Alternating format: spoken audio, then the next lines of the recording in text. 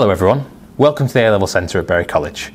My name's Chris Stoker and I'm the Head of A-Level Study Programmes here at the college. This short video is just going to be an introduction to what it's going to be like to be a student here and also give you a bit more information in preparation for your interview.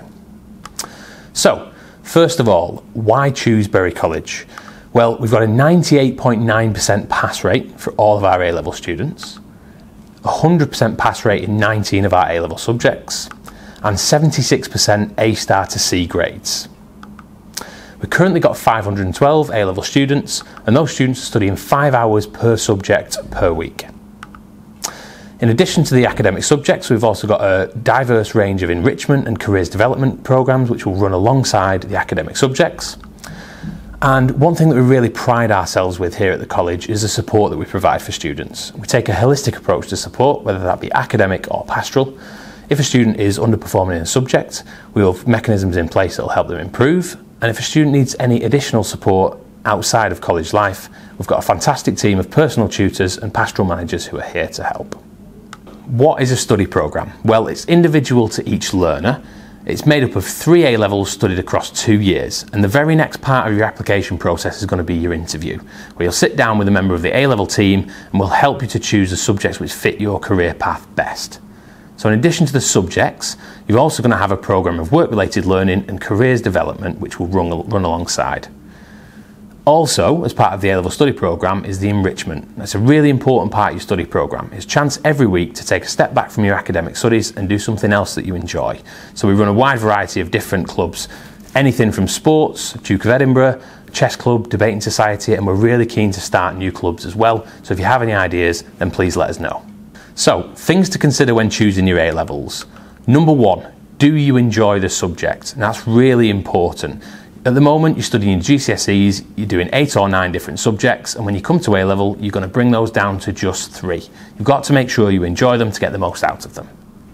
Number 2, do they get you to where you want to go? So we will talk to you a little bit about that at interview and we can help you, but it does help us if you've done your research a little bit first. Number 3, do you need to keep your options open? So not everybody knows exactly what they want to do after their A-levels. That's absolutely fine. We offer a wide range of facilitating subjects like English, sciences, history and geography, which are accepted on a wide range of university courses, apprenticeships and also by employers. So if you want to discuss one of those, then you can mention it at your interview. So what A-levels do we offer? Well, if you look on the screen at the minute, we've got a list of all the A-levels grouped by career aim. I also want to draw your attention to some of the subjects on there that have got a little star next to them. Now there are vocational equivalents, so the equivalent to 1 A-level after 2 years, but we only say you should take one of those as part of an A-level study programme. What do we ask from you? Well, as a minimum to study A-levels at Bury College, you need 3 4s and 3 5s, and as part of that you also need a 4 in your GCSE, English and Maths. Now some of our subjects do have their own entry requirements, so for example, if you want to study further Maths, you must have a grade 7 in Maths. If you want to study Science, you need a 6 in that Science, plus 1 additional 6 in another Science. What does a study programme look like? Well, you'll study 5 hours per week per academic subject. You'll have 1 hour of tutorial a week where we'll cover topics like personal development, similar to what you might study at the moment in PHSE, but we'll also look at work-related learning and preparing you for employment in the future. You'll have an individual personal tutor. They'll be one of your subject tutors. They'll know you very well and they'll see you every day, and they're your first port of call if you have any issues. Finally, we ask you to do 15 hours independent study outside of your lessons each week, and we do find the students who get into good study habits straight away are the most successful. So, what support's available? Well, if you need academic support, that will come from your subject tutors or myself and Jess Hanley, the 2 heads of year. Pastoral support is provided by the personal tutors and a fantastic team of pastoral managers. In addition to that, we've got the cross-college team of wellbeing advisors, college counsellors, safeguarding manager and the additional learning support team. If you do need any additional support during your time here at college, you will get it. So, how do we communicate? Well, communication with parents is really important to us, so personal tutors will communicate with parents in all the usual ways, texts, emails and phone calls. You'll also be invited to parents' evening throughout the year. Something that we've set up a couple of years ago was a parent portal, and you'll be invited to sign up for that in September. You'll be able to access students' attendance, punctuality and grades.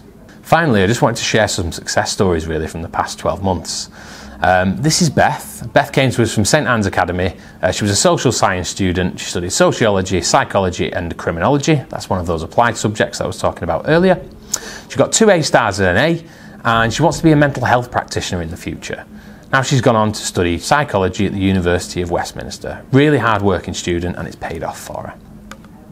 This is Waleed. Waleed was a science student with us at the college. He studied chemistry, physics and maths. He came out with 2 A's and a B at the end of his A-levels, and he's now progressed to the University of Manchester to study mechanical engineering. Again, another hard-working student, and he's progressed onto the course that he wanted.